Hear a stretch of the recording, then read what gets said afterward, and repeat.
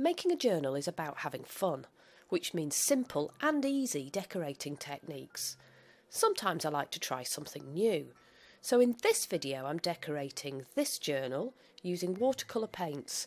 I'm using brush pens and liners to paint a lavender plant, all in clear and easy steps so that you can do it too.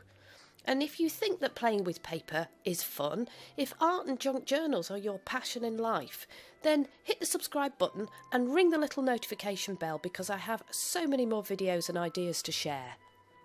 To draw and paint the lavender plant here, I'm using two types of pen today. I'm using the Arteza Real Brush pen and also Arteza's Inkonic pens. And I should say this video is not sponsored, but Arteza have kindly just sent me these pens to play with, knowing that I like playing with watercolour in my journals, and I think some of you do too. I start by drawing the pot in a shade of terracotta, and I add some stalks for the lavender using this flicking motion. I use one of the brush pens for the flower itself, and I'm just dotting and dabbing gently here to create the flower effect. The brush itself is fairly soft, so I'm just doing some light dabbing. And this shade is called Wisteria Purple, which feels about right for lavender. And I'm just adding some texture and depth here by dabbing with a slightly darker shade of purpley blue. Flowers are rarely one single colour, so I thought that this would just give a little bit of reality. And as you can see, I've still left quite a lot of white space on the paper there. Here I'm adding a little bit of greenery above the rim of the pot, and I'm just dabbing gently again. And I'm just smooshing with my water brush to blend it all together a little bit.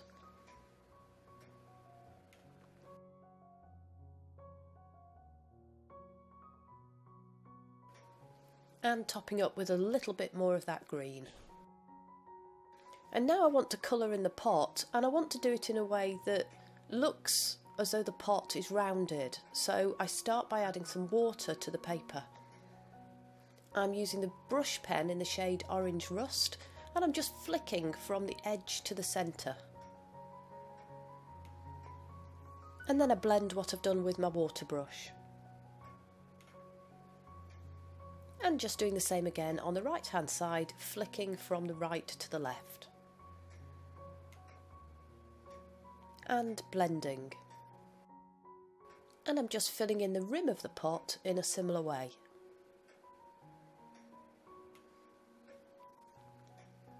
I'm using a couple of shades of grey just to give a sense that the pot is actually sitting on something. And just stealing the tiniest amount of terracotta to blend into the grey.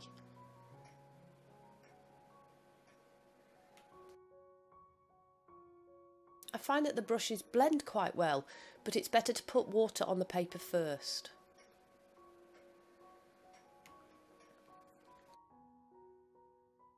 And I'm just going back and adding a little bit more definition to the pot, just to make it clearer. And it really is that easy. So this is going to be a journaling card in the journal, so I'm just rounding the corners. And here I'm adding some faux stitching in a complementary brown shade.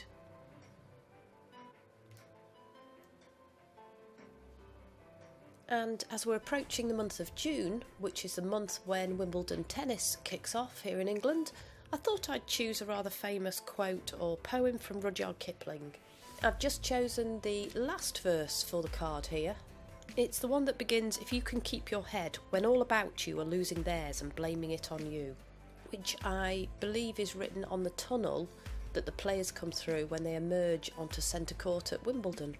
And the last verse reads, "If you can fill the unforgiving minute with 60 seconds worth of distance run, yours is the earth and everything that's in it, and, which is more, you'll be a man, my son." And finishing it off with a dot and a dash type border. It would be great to know if you use watercolour paints in your journals. Drop me a comment down below and share what you're using at the moment in your decoration.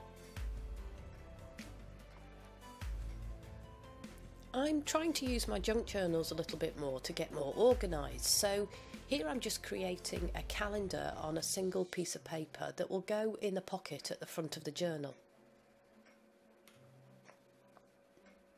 I've added a teeny tiny pot of lavender at the top here.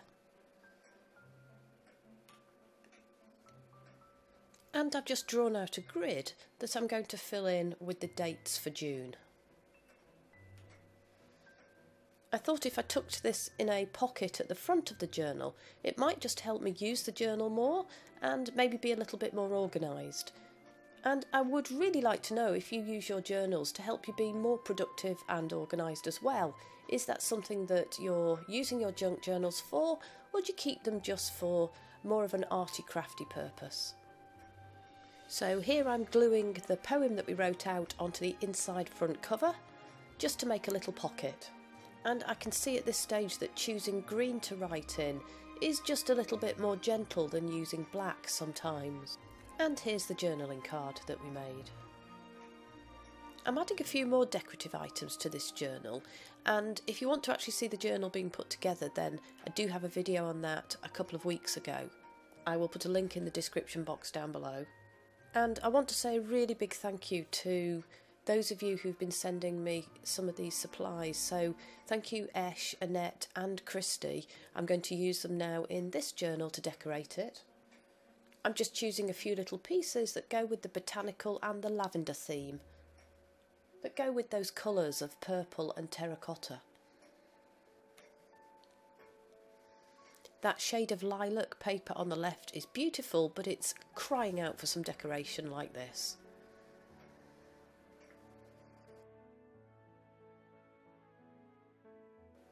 Just using a glue stick to stick it down.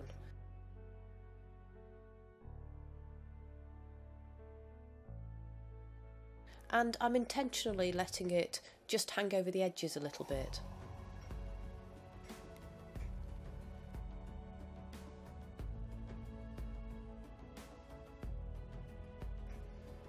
This is an amazing mandala tag from Christy Bittleston. Do check out her channel. I'm just rubbing it because it's got raised little dots on it. Really pretty. I have this pocket with a sewn border. Very colourful and incredibly pretty. And I don't want to cover up either of the sides, so that will go in as a tip-in.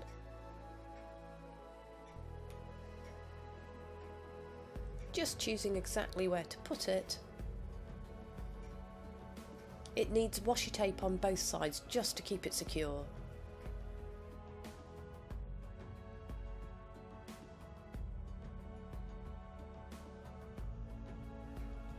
Just popping those tags back in their place in that pocket. I coloured this tag with paint sticks, and I have to say I don't really know how I'm meant to use them, so if any of you know how to use paint sticks, please do drop me a comment down below. And here I'm just adding a few other of the lavender pot journaling cards that I've been making. If you're interested in either of the sets of pens, then I have put a link to the Arteza site down below, and there's also a promotion code which will give you 10% off until the 30th of June. If you do use the link in the description box, then I will be paid a small percentage, but it won't cost you any more. I hope you've enjoyed this process for making and decorating this little junk journal. If you have, then hit the subscribe button and ring the little notification bell, and come back next week when we'll do a little bit more painting and decorating of junk journals.